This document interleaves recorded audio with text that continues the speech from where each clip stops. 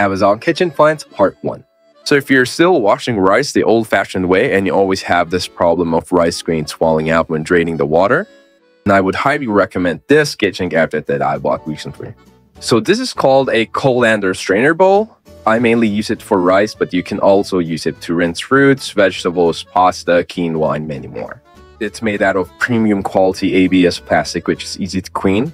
And as you can see, the container has this small holes in front to easily drain out the water, which makes it super convenient when rinsing your rice.